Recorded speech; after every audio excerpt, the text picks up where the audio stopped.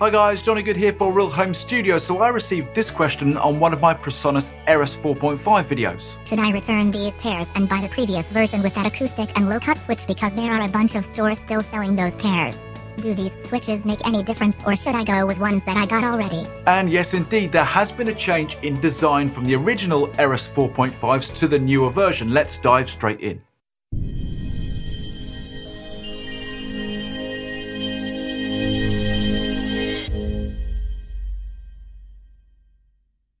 So to clear things up, yes, the newer version of the Presonus Eris 4.5 monitors does have different acoustic tuning functions and has been somewhat simplified from the original model that's behind me, which featured a mid and a high knob control, as well as two sliders for low cutoff and acoustic space. The newer versions just featuring two knobs for high and low acoustic tuning. So the acoustic space slider switch, what was it all about? Let's check it out in the Presonus manual. When a monitor is placed close to a wall or in a corner, the low frequencies tend to be emphasized more than if the monitor is far from any room boundary. This effect is called boundary bass boost.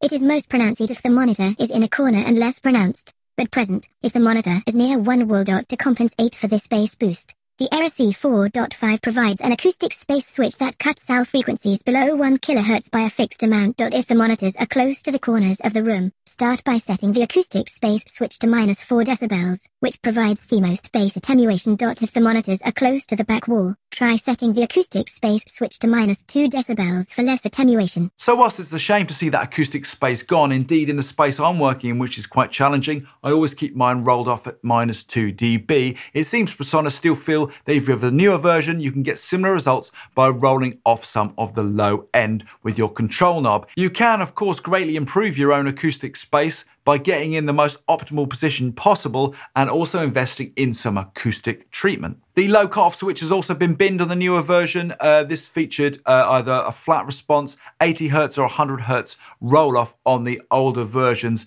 If you're having a real problem and require a low cutoff, then you could put high pass filter perhaps on your mix bus whilst you're mixing, and just remember to take it off when you're working in headphones to monitor your low end. So why did Presonus change their design? Well, I fished around a little bit on the net and found that on the initial testing of their Bluetooth version of these 4.5s with the simpler controls, they found in sound tests that they came out better than the original design of the 4.5s. So they decided to change their new product line of the 4.5s to fit in line with the rest of the Eris family. So, in summary, if you've recently bought yourself a set of Presonus Eris 4.5s and you're a bit concerned and you flipped over on the back and they looked a lot different than they did online, don't worry, they're both Presonus Eris 4.5s. The original version with the more complex acoustic tuning setup and the newer version with the more simplistic high and low two knob setup. I do hope that's answered the question. My name's Johnny Good for Real Home Studio. If you did enjoy today's video, please remember to like, subscribe. Most importantly, have yourself a great day.